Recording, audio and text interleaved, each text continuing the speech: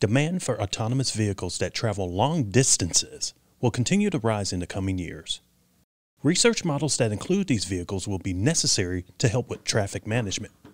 Researchers from the Texas Department of Transportation and the Center for Transportation Research aim to place all information related to passenger and freight-based travel into a user-friendly form, accessible to TxDOT employees. Well, the need for this research arose due to the potential impacts of autonomous vehicles on long-distance travel. Specifically, the researchers wanted to understand how these vehicles would affect passenger and freight travel in Texas. The researchers wanted to see if people might take longer trips by car instead of flying, and how trucks might deliver goods more efficiently.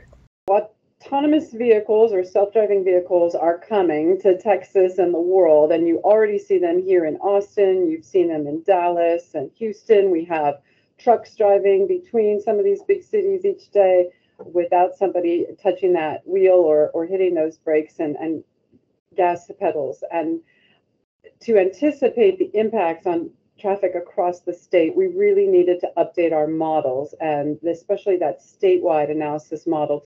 The researchers built a computer model of the United States transportation system way out in the year 2040. And they were pretending that there were self-driving cars and trucks on the road.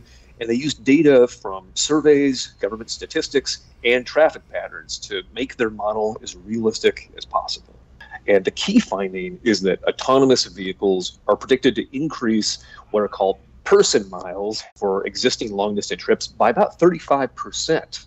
And truck share is also expected to increase with about a 6% increase in what are called ton miles transported by truck. It's really important that we foresee the future before we make transportation investments or big policy changes. The added travel, especially on the passenger side, is dramatic and will congest and probably gridlock much of the state's system without having road pricing. Now with the smart technologies for communications and onboard dongles that retain all the information about how much the vehicle owes, we can really start to deploy those and start making the management of this vast system much better, which will be really ultimately much better for all of the travelers because it'll be a much more rational delivery of transportation services. And these kinds of models allow us to see 10, 20, 30 years in the future when the fleet has really evolved to much more, let's say, electric vehicles and self-driving vehicles and shared fleets and self-driving buses, all these kinds of technologies. We know that they're coming. They're already here to some extent. And we need to make better long-term investment and policy decisions now. This helps Texas prepare for the future of transportation.